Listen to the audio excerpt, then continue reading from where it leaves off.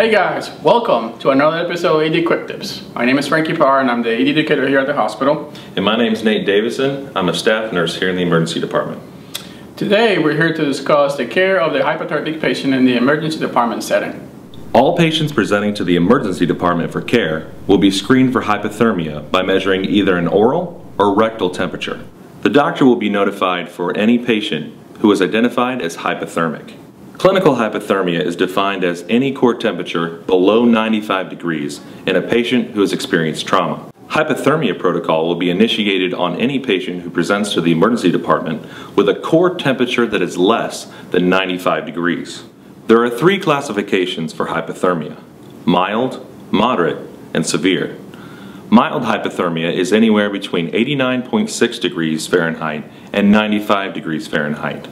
Moderate is between 86 degrees and 89.6 degrees Fahrenheit, while severe hypothermia is any core temperature under 86 degrees Fahrenheit. Patients at risk for hypothermia include history of prolonged cold environment exposure, massive blood fluid loss and large fluid requirements, severe head and spinal cord injury, infants and children, geriatric patients, burns, and drowning victims. All patients presenting to the emergency department with major trauma are considered at risk for hypothermia. A core temperature should be obtained on all patients, but be sure to avoid prolonged patient exposure and cover patients with warm blankets as soon as you can. Consider radiant heaters and increase the ambient room temperature when possible. Infuse warmed fluids and work with respiratory therapy for warmed oxygen as patient treatment allows. For major transfusion requirements, use the level 1 fluid infuser with warmer or the Arctic Sun. Use of the bear hugger should also be considered. We'll go over the use of the bear hugger, the Arctic Sun, and the Ranger warmer later in this video. For management of the patient presenting with severe hypothermia, consider gastric lavage with warm fluids, warm water enemas, and peritoneal lavage with warm fluids. Keep in mind that any interventions that are invasive for the care of the hypothermic patient should only be implemented with a provider order. For additional information, please reference the University of Louisville Hospital Hypothermic Patient Protocol. Here we are in room 9. Let me show you where you find the bear hugger, Arctic Sun, and the Ranger warmer. Follow me. There is your bear hugger and your Arctic Sun.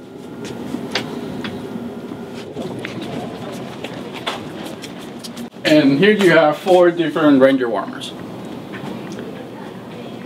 So here we are in bay 4. Let me show you where you find the different components for each method of warming. Typically they're all grouped together. In door 26 you find the standard flow tubing for the Ranger warmer. Door 26 you will also find the bear hugger full body warming blanket. Here you also can find 2 different types of rectal probes. One of them is connected to something similar to an audio jack. And then this probe is connected to the typically that you normally see in our temp sensing pulleys. Also in this tower, you can find the pads for the Arctic Sun.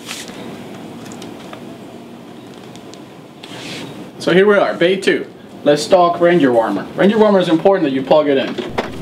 Once you plug that in, the on button is located on the side of the machine. This Ranger warmer goes up to 41 Celsius. Then we also have the standard flow cassette.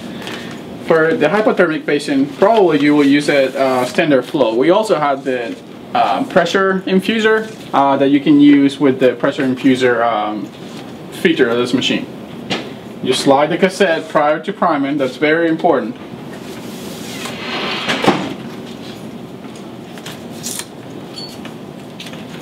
And then this attaches to the patient.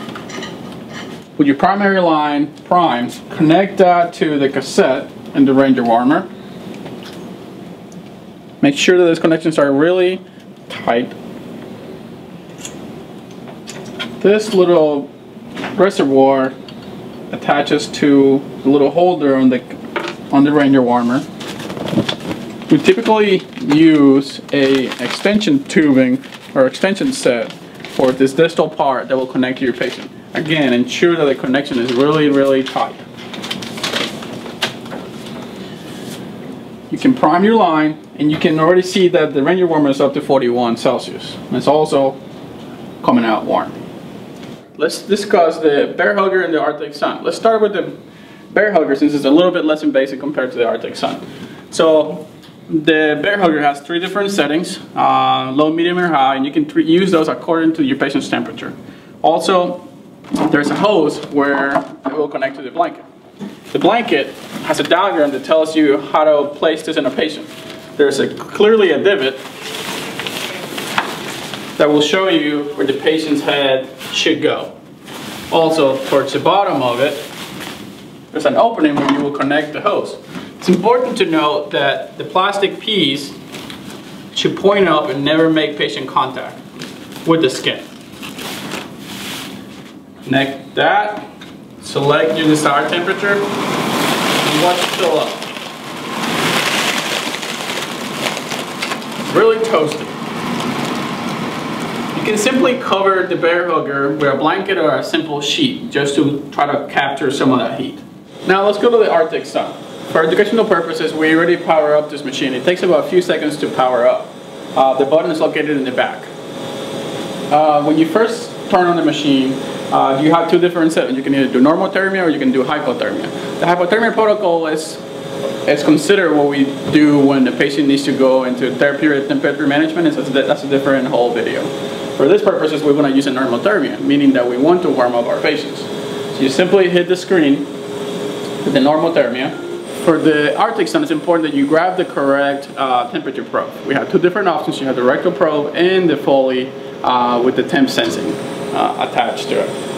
This is kind of what that connection looks like. For this case, the patient is considered to be a mild hypothermia. So now let's talk Arctic Sun pad connectors. We have 3 different sizes, small, medium, or large. Typically the small goes from a patient that's 100 pounds to about 140, and after that you kind of move to the large section, 140 to anything greater than that. And the pads, you have a diagram that tells you how to apply and really simplifies the application of the pads to the patient. They have a lower extremity and an upper extremity diagram. Arctic Sun has 2 main power hoses. They're color-coded, blue and white. You have a total of 6, because sometimes you're going to have to use a universal pad. You find the pad, it's blue to blue and white to white. You squeeze and attach.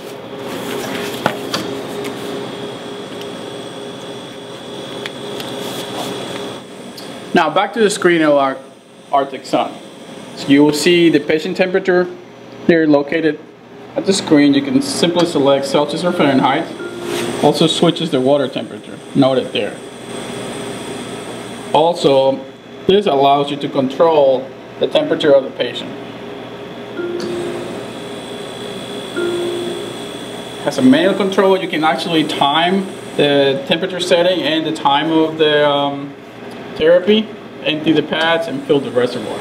All those are modes that the machine can simply walk you through. The machine also has a tutorial mode if you are wanting to get more information when it comes to the Arctic Sun. Thanks for watching another episode of ED Quick Tips.